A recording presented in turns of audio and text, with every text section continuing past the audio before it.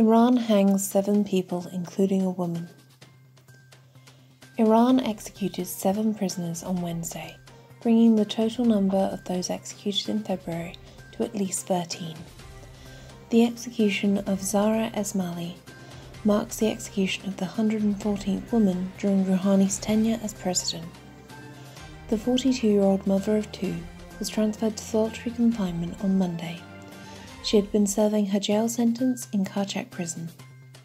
The regime has executed 3 other women in recent weeks in the prisons of Ardabil, Sanandaj and Karaj.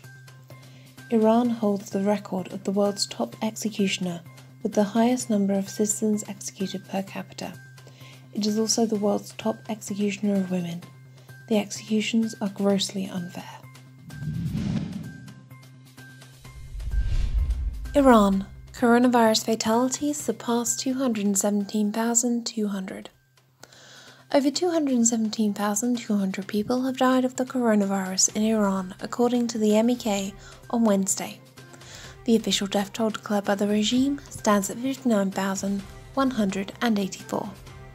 Health Minister Saeed Namaki said Wednesday, considering the fast spread of the UK variant in Kurdistan province, orders need to be issued for all the province's border crossings to be closed until further notice.